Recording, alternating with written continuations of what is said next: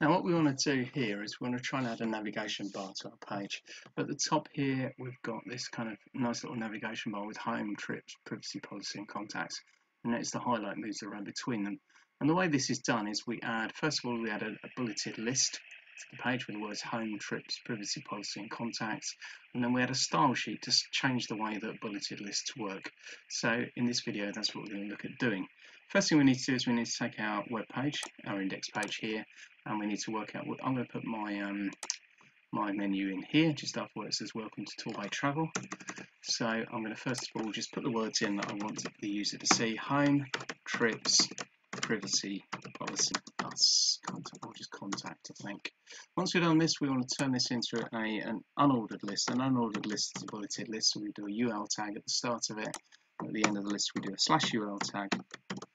Then I'm just going to indent all that so it all lines up nicely, and everything in the list is going to get indented one tab stop. And then what I need to do is denote the items in the list by using li for list item and /li for end of list item. So I need to show the computer where each list item starts and where it finishes. So I'm going to quickly just copy those tags in. You'll notice that when I copy them in and then I put the closing tags in, it formats them differently. So that's trying to help you identify where the problem is. And you can see I've missed out my little chevrons here, the chevron brackets, which is why the formatting has gone awry. But there's my little list. Get all my brackets in the right places, and then we can go and have a look at that in the browser to make sure it looks proper, looks right. So I've got all that there. I'm going to save it, and then I'm going to launch it in Chrome, and I'll see, here we are, we should have a bulleted list at the top.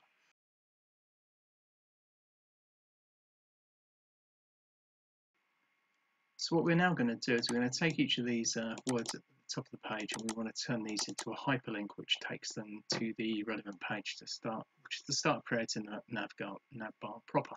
So we're going to go into the code, and then over here we're going to take each of these words here and we're going to surround them with the HTML tags to turn them into hyperlinks. So if we just look at the bottom of the page here, we can see a working hyperlink.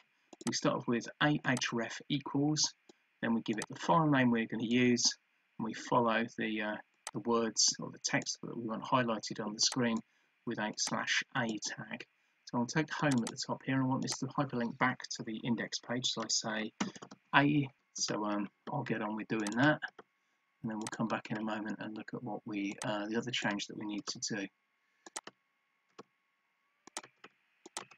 Now the other change we need to do, of course, at the moment I've got 4 hyperlinks and they're all going to take me to the index page, and that's no good. So we need to change the files they point to. So the second one goes to trips, the third one goes to my page on privacy, which is called priv, and my last one goes to my contact page. And now if I save and refresh the browser, I've got a load of links, and you notice that number 3 here, privacy, is purple. That tells us the page has been visited, and if I click on it, we can see the privacy policy complete with spelling mistake in the title at the top now, which I need to correct. So if I go back to my index page, it's now time to take this navigation bar and kind of turn it, take this bulleted list and turn it into a proper navigation bar. And we're going to do that using a style sheet.